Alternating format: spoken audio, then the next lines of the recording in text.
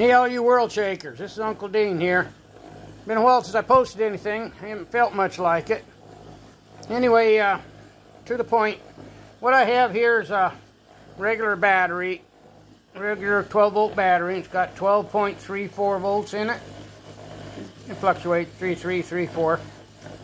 And treadmill motor's running off of that. I've got a washing machine motor that's been rewired, so it only has two sets of poles. It's got 18 of one set and 18 of the other. I've rewired it. It's no longer a three-phase motor. It's now just a generator. I've replaced the magnets in it with neodymium N52s, and it cogs pretty good. I've only got 36 magnets in it. It's not the exact same amount as the poles. Anyway, you can see she's charging okay.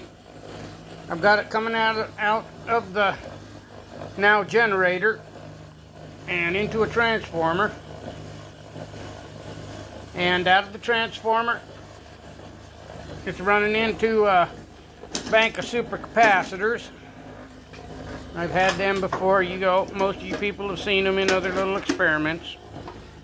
Nothing major in there, just supercapacitors, no batteries, nothing extra, nothing underneath. Yeah, there's a cord way over there, but it don't come and hook up to nothing. As you can see, nothing coming in on the bottom, nothing coming in from the top. It's a complete loop system, and I don't care what these a-holes say, it's possible. There's 1234 still on my battery. 33, 34, as I said, fluctuates back and forth, holds 34 pretty good. Sometimes it bounces up to 35. And as you can see, we're charging. Ain't got a whole lot for amps, but this system doesn't really need it. Now, it started out with only 9 volts in the supercapacitor bank. Had 12 in the 12.65 in the battery, and it takes about 20 volts, give or take, to run the motor, but it recharges it as quick as it uses it.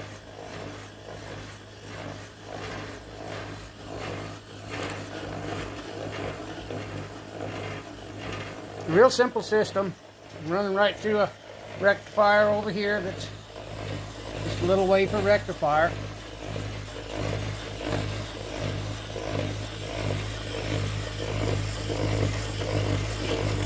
think it's only maybe 20 amps or something at the most. And I just, as I say, just a real simple system. The battery tied directly in, or the treadmill motor tied directly in the battery. Run directly just off of 12 volts, mind you, and it's charging the 24 volt system. We're almost turned to 24. The motor runs real cool, not getting hot.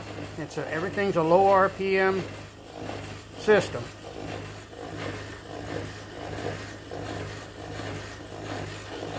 Motor's probably only doing maybe 150 RPM at the most. And that's stretching it probably. As you can see, we're still steady charge. This thing will run and clear up to 30 volts if I let it. And then batteries just stay right there, fluctuating back and forth.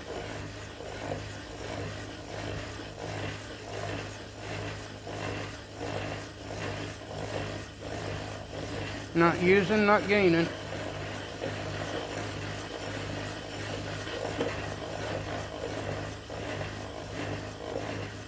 You can see it's this borderline, and we're still charging here. Don't let anybody tell you that this is not possible, people. This is like the 6th or 8th unit that I built that is looped. I mean, some people don't think it's possible, and that's fine. You know, you can believe what you want to believe.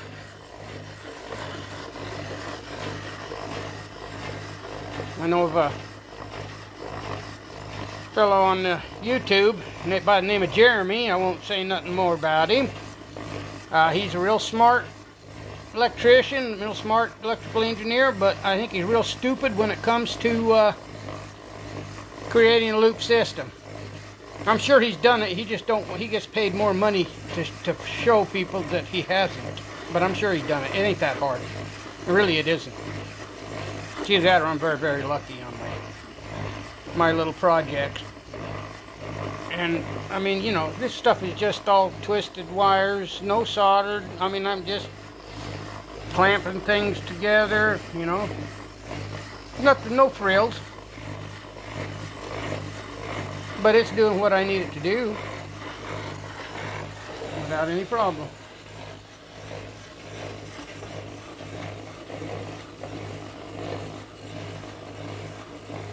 It ain't no big deal if you get zapped once in a while with one of these things. Yeah, it just wakes you up a little bit. Believe me, I've been zapped more times than I can count. Anyway, you know me, I ain't much for answering questions and stuff, but I'll see if I can get a schematic of this drawn up, and I'll put it out on my web page in case anybody wants to play around with it. Not much to it though. Standard treadmill motor, flat belt, and rewired motor. Add a few magnets. Don't even have to add the magnets, and it'll put out. It won't cog as bad. But I find that the same amount of magnets for the same amount of poles, you get more cogging, but you get more power.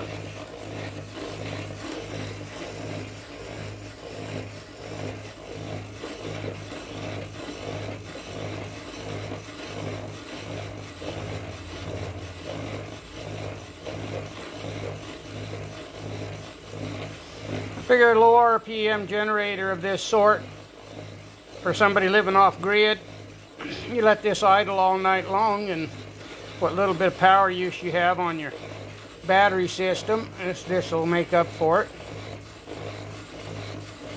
And you know, it can be made to go a little faster to put out a higher voltage, or just go with some different transformers. You may have to wind your own transformers, but you know, it really ain't that difficult. Just got to think things through a little bit before you jump. 0.07 amp. It was putting out 12 earlier when I first fired it up, because it was I don't know, it just had less resistance on it, so that was easier to throw more amps in. The higher voltage, or higher I charge, the less amps it puts out. But that, you know, this is just a low RPM generator, so it's really not made to throw out massive charge real fast. It's made just to keep your batteries peaked, and the system can be refined. You know, it can be run 24 hours a day given the right build. You know, I've just got improvised bearings and stuff in the back, as you can see. Just a few roller bearings and some copper shims. Bring up the slack because I was a little bit shy, but it's all pretty tight.